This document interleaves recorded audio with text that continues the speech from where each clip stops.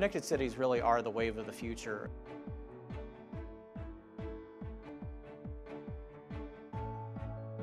What it boils down to is that it allows the citizens of the city to have in the palm of their hand all of the resources that that city provides.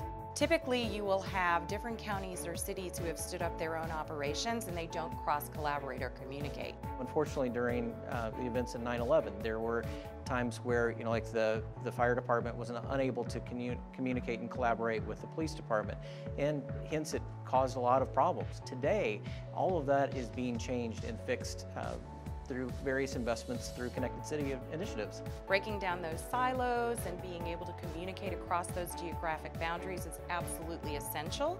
These communities are able to decrease their response times. They're able to increase the amount of professional development and training that they have access to.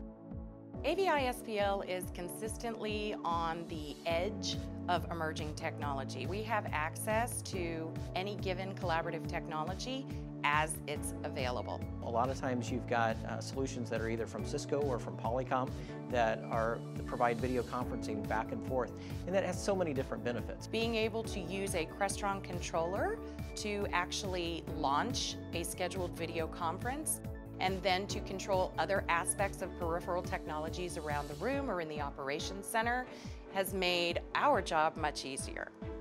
If you're interested in starting with doing a connected city, really there's a lot of things to consider.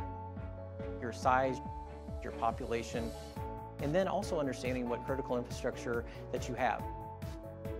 Our production includes defining the technologies that the end user will require, designing the system so that it integrates and scales, deploying the systems throughout the organization, and then training all of the business units within that organization to increase adoption and utilization.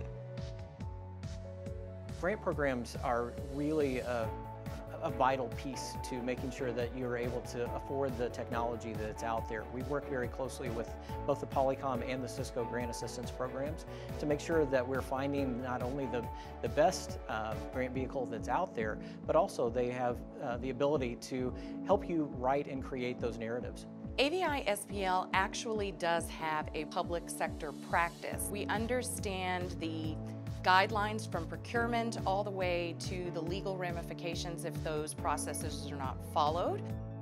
We've got so many offices and so many preferred vendors. We actually have over 1,000 providers that we work with. So if you've got a project or a vision that you're like, boy, I just don't have time to research this, we can do all of that for you. We can take your vision and make it a reality as quickly as we possibly can.